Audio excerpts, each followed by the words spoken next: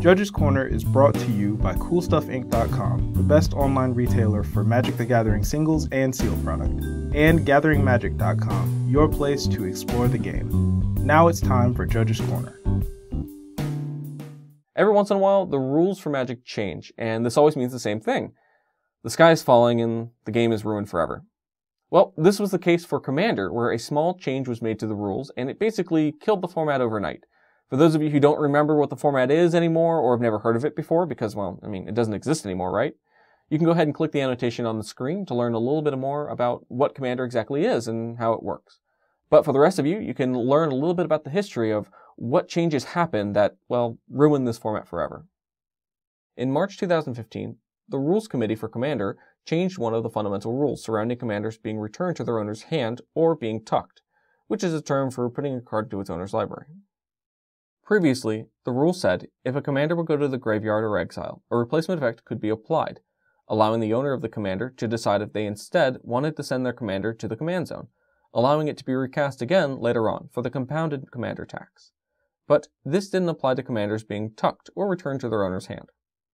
This is where the rules changed. Before, if a commander would go to its owner's library or hand, it would just go there. Now that has changed to give the owner of that commander the option to have it returned to the command zone instead. So if a commander would be hindered, condemned, chaos warped, or unsummoned, the owner of that commander can choose to send their commander to the command zone, or have it go to wherever the spell says to send it. And this applies from any zone. Like if a commander would go to the library from the graveyard from a Cranial Archive, that commander's owner can instead choose their commander in their graveyard to go back to the command zone instead of their library. But the rest of the cards in their graveyard will still go to the library. The replacement effect of moving your commander to the command zone is entirely optional. So, if your commander would go to either the graveyard, exile, hand, or library, you can choose to return it to the command zone or not. But this replacement effect doesn't include a commander moving to the battlefield or the stack. An example is if your opponent cast a Gather Specimens to try and steal your commander. You can't choose to move your commander back to the command zone to avoid it being stolen.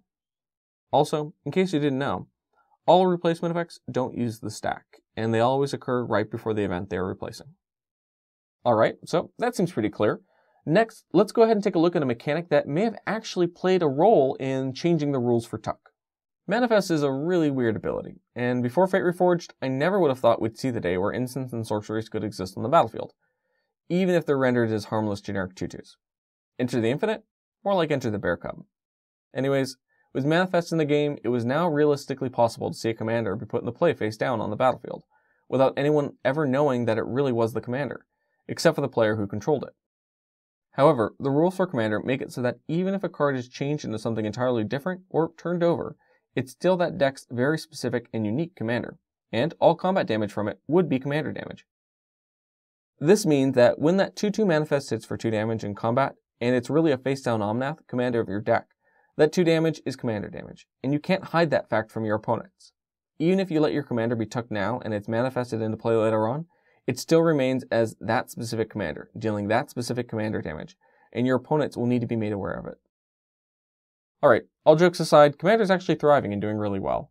Every once in a while, the rules change to Magic, and every once in a while, the community decides to have some backlash and basically state that the sky is falling and the game is ruined forever. And in 20 years, that's never been the case, and I suspect it won't be the case for the next 20 years. If you like the changes that have occurred, or dislike the changes that have occurred, or have actually played with it and want to give us your opinion, let us know in the comments below. We'd love to hear what you think about it. Until next time, if you have any questions, you can always send us an email at judgescorner@gatheringmagic.com, or leave a comment below, and I'll be happy to get back to you as soon as possible. If you like this video, we'd like it if you liked it, and if you dislike this video, well, don't shoot the messenger. And until next time, make sure to shuffle thoroughly, play at a reasonable pace, and have fun.